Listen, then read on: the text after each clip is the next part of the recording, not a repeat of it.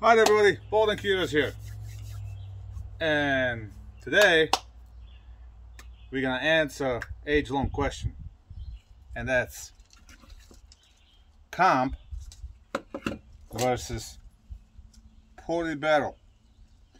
So I got my 365 SAS with an Icarus Precision grip module, thanks to 1776. And I have my 365 Spectre comp with the, they call it a comp. I'm still kind of out whether it's a comp or not. So let's compare it. The SAS has two little ports, and you can see the holes in a barrel. I don't know if you can see them, but let's take the barrel out. So this is a ported barrel. The Spectre comp barrel ends right here, and this is supposed to be working as a comp. One thing that it sure works as is a lead depository when you shoot lead bullets. Pain in the ass to clean. So let's take a few shots with each slide, and we got some slow-mo. We'll throw in the slow-mo in it, and I'll tell you what I think. If you watch my video before on 365 XL Spectre comp, you know that, in my opinion, that comp is not really comp. I mean, they say up to 30% muzzle rise reduction or recoil reduction, whatever they call it. I have no idea where they come up with it now, but I mean, it's definitely a cool gun, but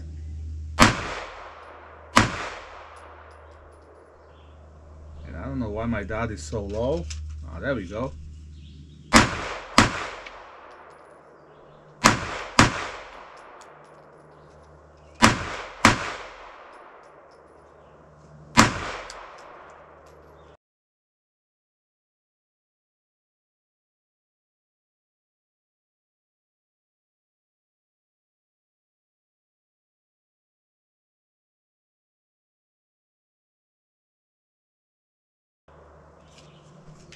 And we had a bad primer.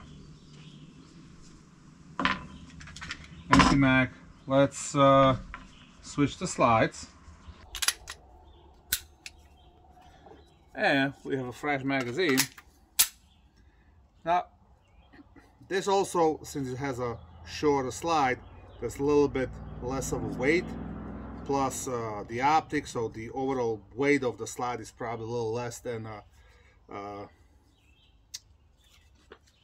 SAS, the Spectre comp, but let's try it.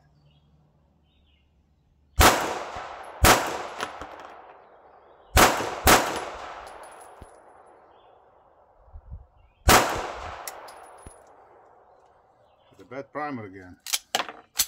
I'm shooting these reloads. I got these Argentina primers, and so far I'd say about 10% of them I had the issue like that, but then again, if I put them in a hammer-fired gun, no problem. So for the price, I'll take it.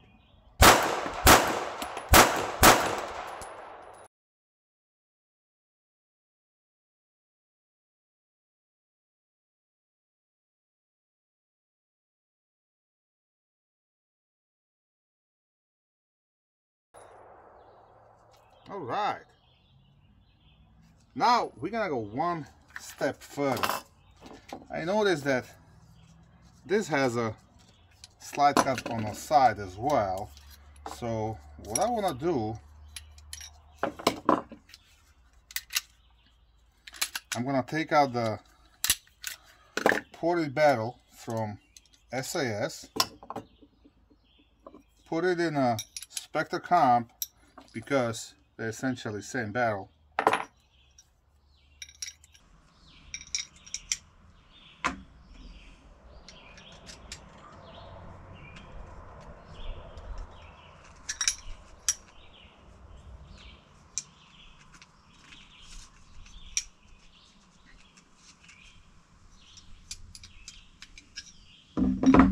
I guess I can't do that.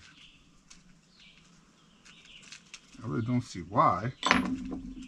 Alright, so I'm guessing the barrels are not 100% the same, because look, this one locks up no problem, and you can see the front look different, the way it's shaped. And if I put this one in it, it doesn't lock up, and because of that I can put a recoil spring.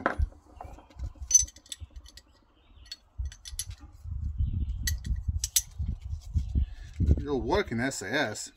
Alright, so I was gonna try that and show you guys. Maybe we can have a comp and a ported barrel, but I guess not. But that kind of gives me an idea.